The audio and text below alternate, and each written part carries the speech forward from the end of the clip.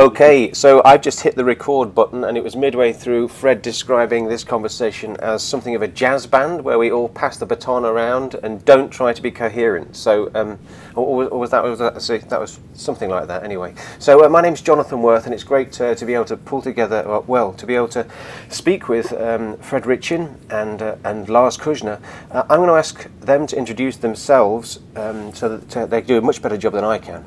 Lars, would you like to start?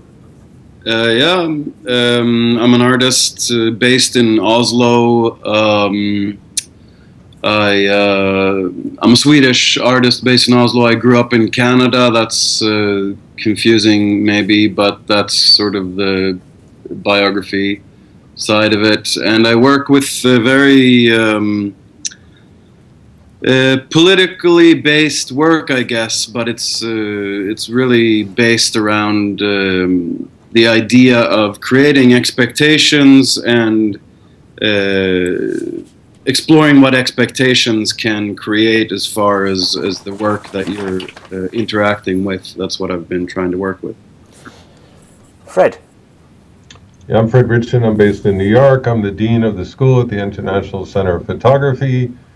I think of education as a laboratory where you could try out ideas. It's much more fluid, open than working for most publications or galleries or whatever. It's all the time just a place for ideas.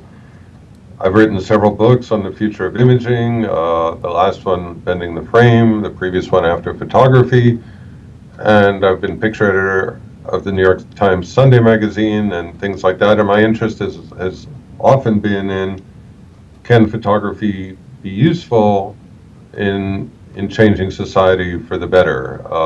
That's certainly a piece of it. I'm also interested in the digital as expanding possibilities for expression in personal ways, artistic ways, and so on. But that's kind of the quick summary. Great, and my name's Jonathan Worth, and originally I was a photographer whose business model changed fundamentally, and I've become more interested in photography as a means rather than an ends. And so the classes that I teach really, at the minute they look to help empower people to participate in their own representation, which is the tagline that I'm sticking with right now. And it means that I get to pull together people who have otherwise perhaps might not meet, but have something really interesting to say. So I met you, Lars, earlier in the year, or late last year, at a conference, and you talked about your work, and what I was really excited about, because I was thinking about something that Fred had talked recently about, which is this notion of the useful photographer. And he talked about I still had this idea of the peaceful photographer that he'd also planted in my head, sorry, the peace photographer versus the war photographer. And the word that you talked about this idea of creating expectations, seemed to be using anxiety as an agent for change. You know, it spoke to this idea of loss aversion that economists talk about, where people where people sort of weigh losses or prospective losses about twice as much as they do gains or prospective gains. And suddenly there seemed to be something that was really interesting there that we might perhaps riff on, as Fred says, in our little jazz band here, and or use as a springboard. But could you talk a little bit, Lars, about the two projects that you mentioned? Yeah, maybe I'll start. I'll move backwards, because the idea was to work with this notion of metanoia, and Fred brought this up too. I mean, this is a biblical term, I guess, of changing so fundamentally your whole belief system or what you believe in, that in such a strong way that you know, it changes even what you think is going to happen to you after you die. But this kind of change, this kind of this profound change, only happens to you once or twice in your life. And it's interesting to see how this kind of change can be produced. And talking about the function of art in public that was supposed to somehow evoke emotions about past traumas or wars, or these public sculptures or public memorials that were somehow supposed to unify communities through a collective experience of something that they usually haven't experienced, was something that I wanted to approach from a position of weakness, that it was weak. So I was using this this example in England, Bradley Stokes, this small town that was newly established that that wanted to build a war memorial but weren't allowed to because nobody in that town had ever died in a war. So they suggested instead building a future war memorial that would have plaques for names, but it was blank, so that they would add the names of people as they die in the wars in the futures. And this thing became ridiculed and laughed at, and they decided not to do it. But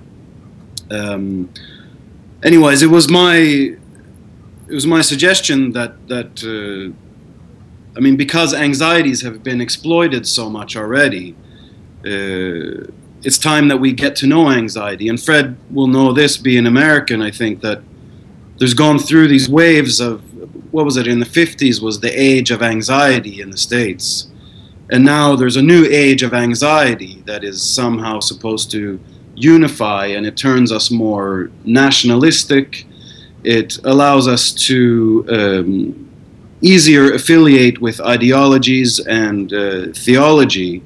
So the way that anxiety, the need for us to unify, anxiety makes it easy for us to grab onto something just so we have a common understanding. But this is based out of fear, then, that we don't really know where we're heading, or the fear or the dangers that are facing us. So then the suggestion was to build memorials for future tragedies that are actually being predicted. Like, find out what tragedies and disasters are actually being prepared for, and build monuments based on those predictions. Maybe that was a bit jazz all in its... that's great. That's great. I mean, you also spoke about another body of work, which was where you were creating a human zoo, which was to tap into something that had happened, but then to get funding to set another one up, which speaks to this notion of deception, which I know is on Fred's mind at the minute. Yeah. Do you want me to talk a bit about that? Very briefly, if you could just, yeah.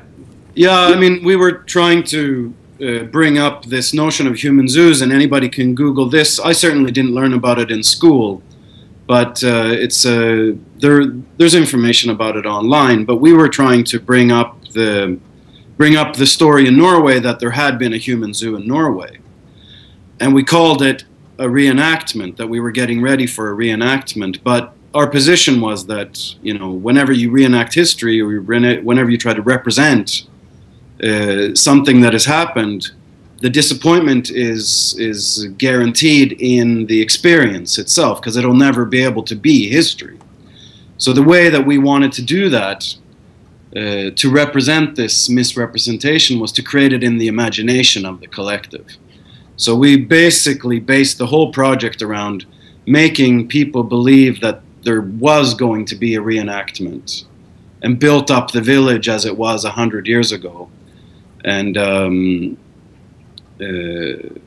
anyways, the point was that in order to recreate history, to elicit an emotional response, the imagination of that event is much stronger than actually engaging in a recreation or a reenactment of that history, which will always be fake, and it's a futile exercise, because the disappointment will be is guaranteed somehow. So we created the expectation that we were going to do this, and gave an even larger anticlimax, if you will. There was no people in the zoo when people came to the opening. So I mean, I'm sitting there in Sweden, Fred, and I'm hearing this, and I'm thinking about your idea of the useful photographer, and so I hope you can understand why it was. I thought I'd jump at the first opportunity to get you guys together, but I think at the minute you're thinking perhaps less about the book that you wrote 5, 6, 7, 8 years ago, and current events. I wonder if you could bring us up to date right now and tell us what you're thinking about now, about something about perhaps the point of the professional community, or what does a professional photographer look like and do now? No, but to riff off a bit Lars in the jazz vein here, I think we do a lot to defend ourselves against the painful things in the world that are going on. One thing is to not know if a photograph itself is actually reporting on something or fabricated. So if you don't know the difference and it's painful, you just assume it's fabricated, so you don't have to deal with it. It's somebody's imagination, it's not real. Or you recreate, going back to what Lars is saying, you recreate photographs of the past so they look like older events that have already happened and been resolved. So you don't have to deal with them today. So if it looks like Vietnam, oh, it's okay, it's already over. It's a kind of an unconscious thing of saying, gee, it's finished, so okay. Or you just ignore it altogether, which is what also happens very much in publications, where you just don't show any of it for one reason or another, because it doesn't sell advertising, readers don't like it, print publications are going out of business, you don't want to offend the readers, the corporate problems, and so on and so forth.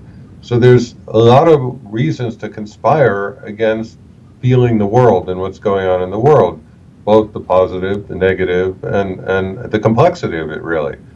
So the worst possible thing is to think you know it, when in fact what you're looking at is either a simulation, a simulacrum, a camouflage, or whatever it would be. It's actually undercutting it, because it's when you don't eat dinner, you didn't eat dinner. But if you eat a whole bunch of vitamin pills and you say, oh, that was your dinner, well, that wasn't your dinner. But in some sense, what you're seeing in photographs is this sort of synthetic replacement for the real, with something that you don't really know what it is anymore. And I think we've all conspired to make that happen. I think it's better for us because there's less pain. We don't have to deal with the world, and we don't have to feel guilty. The Doctors Without Borders a long time ago, Cuzner said, Bernard Cuzner, without a photograph, there's never a massacre, because nobody believes the eyewitness, right? So the eyewitness is too biased.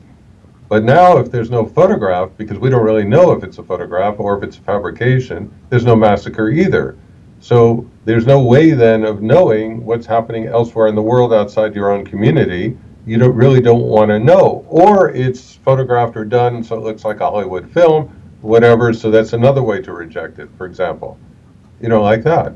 So the idea of the useful photographer is somebody who says, I'm aware of all that stuff. That stuff doesn't work. I don't want to be part of that stuff, but I want to do something that's actually useful.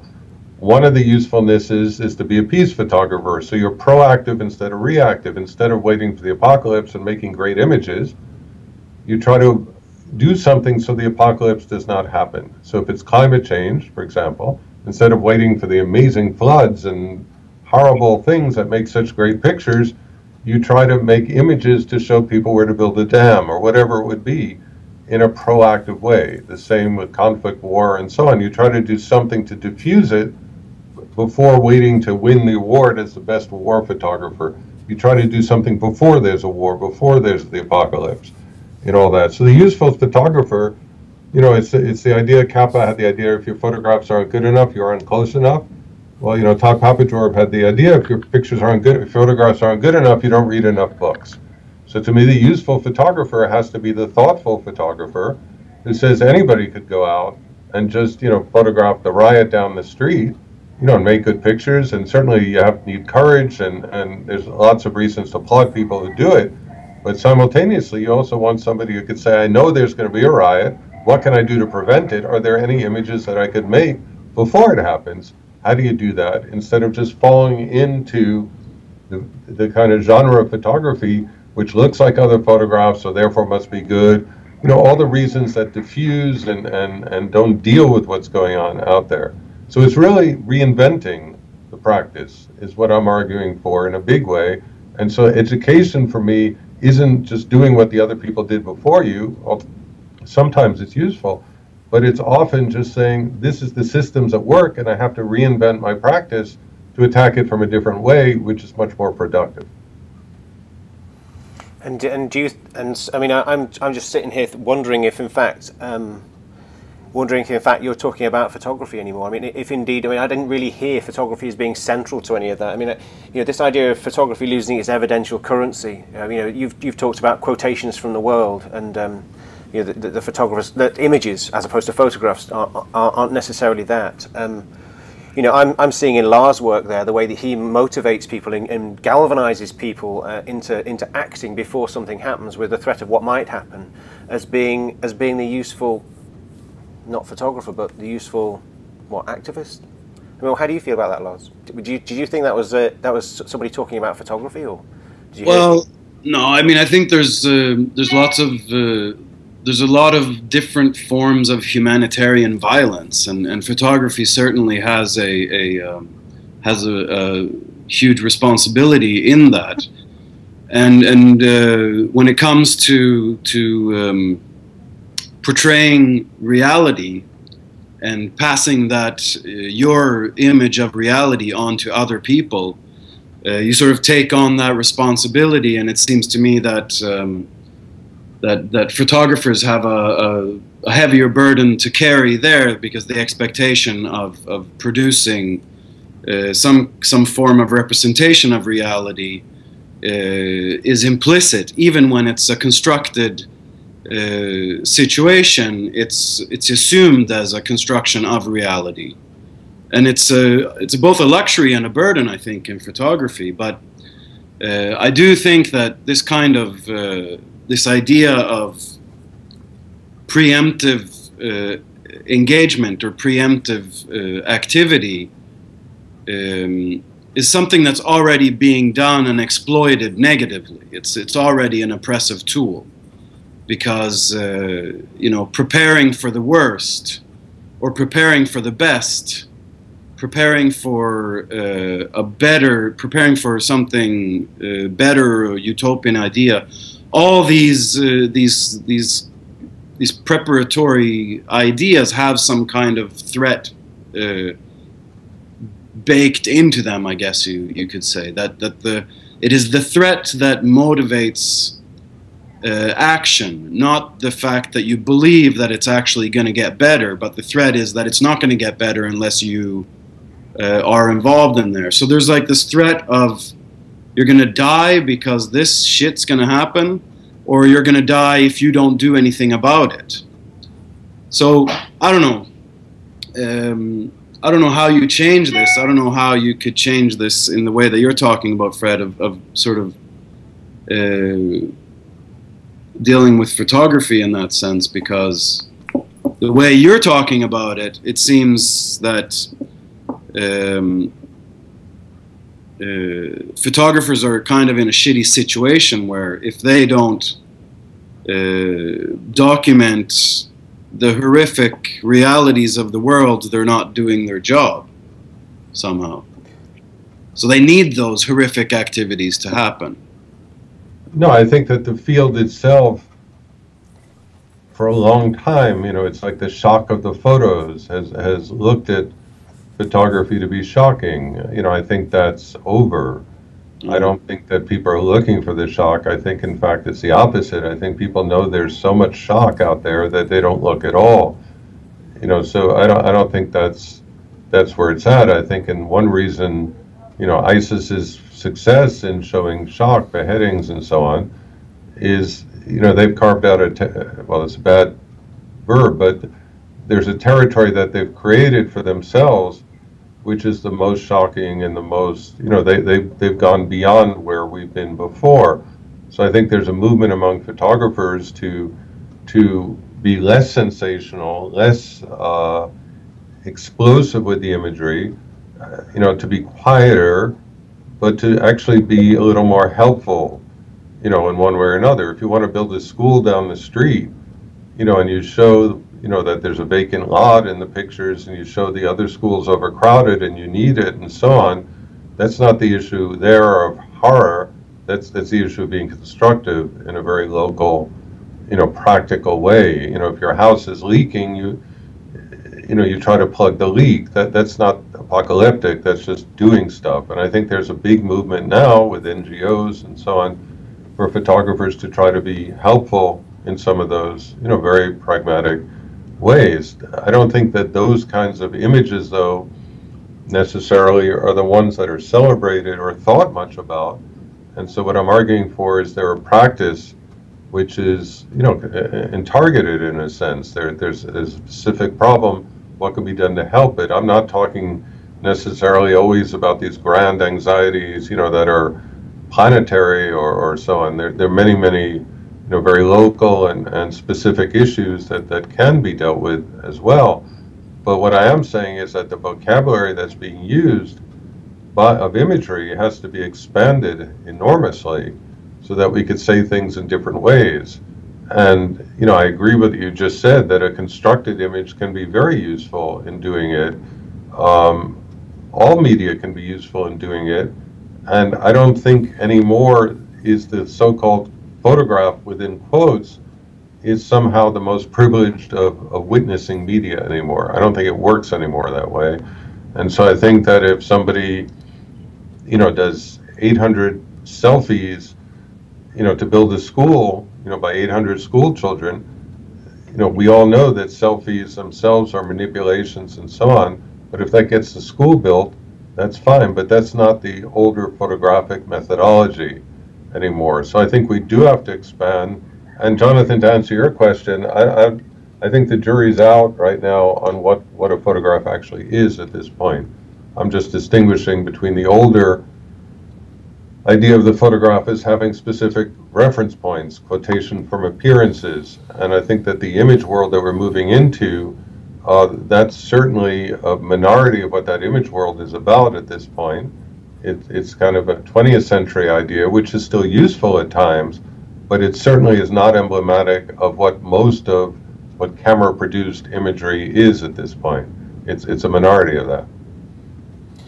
No, yeah, it is the thing that excites me most. I mean, I think now of images versus photographs for images as being data visualizations, and you know, the top layer of something that once peeled off reveals the real story. And I'm really excited about all the potential sort of things to investigate with regard to that. But that's perhaps a different.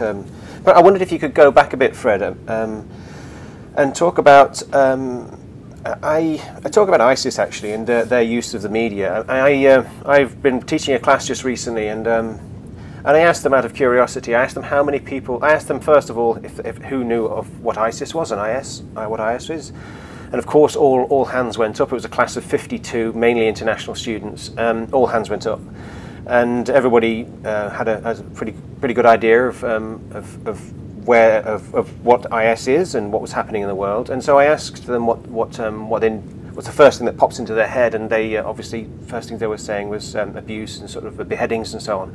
And they talked about the documenting of the beheadings that they were all aware of. And so I asked how many of them had actually seen these. And out of a room of 52 people, only one hand went up. And that was still questionable about whether that one person had actually seen anything at all. She said, there was some stuff that was passed around a Facebook page. Now, I thought that was really interesting because no one's actually seen any of this stuff. We've seen stills that have been repeated. I'm sure perhaps you have. But, you know, I ask around the general populace, the people that I live with, next door neighbours and people that I see in the pub and so on, and no one's actually seen any of these images. But everybody talks about them. They've had a real impact. And I wondered if we should perhaps think about that in terms of, well, you mentioned earlier, Fred, the winning world press image and the fact that IS images haven't been considered there because they are, inverted commas, amateur. No, but I think it gets the issue of what is the professional photographer doing at this point. I think it was Jean-Jacques Naudet, I believe, today in the Eye of the Photograph, the blog that he does, the online publication, you know, was saying that you know, we live in a world of imagery that's eaten the professional photojournalists. At first, that was like the first course, they got eaten. And now it's eating the advertising people and the fashion people, they're getting eaten. And except for a few hardy souls who still go to war, that's really all that's left of the profession at this point. And that everything's turned into image. It's the language of image now. And it's almost like, you know, culturally we've sort of thanked the pioneers, but we've devoured them and turned it into something else now. And I think to a certain extent he's right, because I think certainly photographers are you know, have vision and have ideas and can be incredibly useful. But I don't think as a society that we're that interested in it that more. I always think, you know, of oil painting, you know, which was representational in the 19th century, and then you had, you know, Van Gogh or Picasso or whatever. Who's that interested anymore in representational oil painting when you can go and see a Cubist image? you know, it's much more interesting. It's much more exciting. It changes things. It pushes things. And I think there's a certain, in one sense, a kind of, we've gone beyond the photograph, which is also the reason why we're going to rediscover photography, you know, because it does certain things very, very differently. It's not at all the same as image making in a contemporary vein. It does something, you know, that's worthy of discovery. That's quite amazing, and it seems even more unique and thoughtful now than it did at the time, because compared to what's going on today, it is quite different. So I think we're in that period of sort of, you know, eating our past, moving into a future which is, you know, much more sort of, you know, melded. It's smoothed out. It doesn't have those sort of sharp edges of the photograph. And simultaneously, we will be more and more rediscovering the sharp edges of the older photographs that actually have something to say based on unique individual vision, camera vision, perspective, and so on and so forth, and light, and all those things that are very, very different than what you see in Instagram or what you see today. It's a kind of homogenization at this point. And I agree with you that underneath the image, you know, where you have the data, you know, where you have, you know, the algorithms, where all the systems live, you know, the digital systems live under the image, that it can then explode forth, that the image becomes music at that point, you know, that the image itself, you know, being code-based is connected to human genetic code, that we find all these other kind of reference points and ideas in it that are so different than the older photography, but we're just waiting for that almost to sprout at this point. But if you just peel back the image underneath it, those systems are incredibly powerful in terms of potential of what they have to tell us about ourselves, about our planet, about our cosmos, about our philosophies, about our religions, about our past. And that's the stuff that we're just getting ready to start to explore. Yes, you've talked in the past about I think you told me, you said stop talking about post-photography, Jonathan, and start thinking about pre-enlightenment. I tried that and I didn't get very far, but I'm excited about it. You know, to have pre-enlightenment, there has to be a desire for enlightenment. And I think that we've reached the point of the billions and billions and billions and billions of images where we can't see anymore. And so I think it is the moment where we are searching the enlightenment, which is not based upon those billions of images. In fact, those billions of images, rather than illuminating or occluding enough or closing down enough, that it's forcing us back into ourselves in different ways, and we're going to come out of it with thoughts that transcend far beyond the billions of images that we make every day. Lars, I wonder if you had any thoughts on that. I mean, one of the things that strikes me from that overwhelming sort of notion of overwhelming images and not knowing quite what to do with them all is you have been very successful at stirring people and moving them to action and galvanizing them. I mean, I wonder what photographers can learn from you. What do you think about this as you hear Fred? Well, I think we're not that far away from each other in thinking. I think that those images that maybe we are moving towards do incorporate other kind of experiential and subjective ways of interacting with things, maybe other senses even. Because you talk about ISIS and people saying that they've seen images that they haven't seen because those images don't exist, is because the narrative fits the idea of the emotion that it elicits. It elicits an emotion that you sort of recognize, and it hits close to home. It's almost like the, Swedish example then, the Estonian ferry that sunk. It was a ferry that went from Sweden to Estonia. Most Swedes, you know, this was like one of the most traumatic events in a lot of Swedes' lives, collective tragedies. Most Swedes said that they saw this on video, but there was never any video footage of this. But most Swedes will say that they absolutely saw this on video.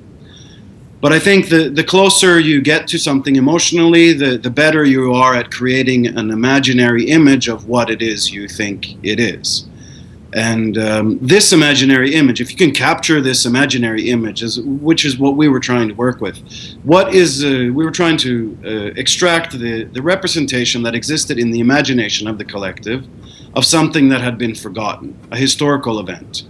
We don't really think that we can recreate the historical event, but we do want to find out what kind of representation exists in that imagination collectively. And I mean, I would love to be able to think of the possibility of amateurs and professionals alike being able to capture an image of the imagination of whatever comes up.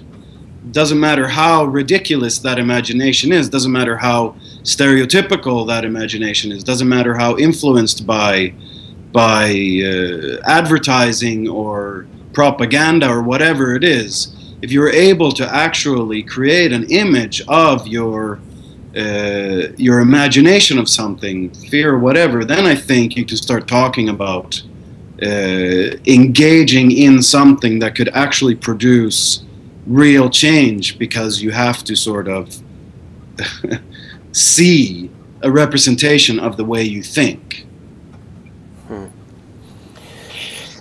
It's fascinating, Lars. It really is. We are sort of running out of time. You both said you'd be able to give me 20 minutes, and I've craftily stolen at least 30. So I'm really grateful for you both. I wonder if you could give us something to think about. So there are a bunch of photographers, a lot of students who will listen to this.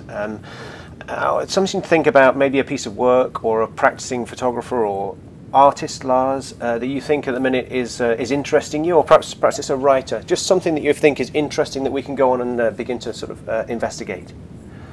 Fred, what's piqued your interest recently? No, just on the basis of many things, but on the basis of this conversation, I just go back to the Brian Eno idea from almost 25 years ago. Why make a piece of music?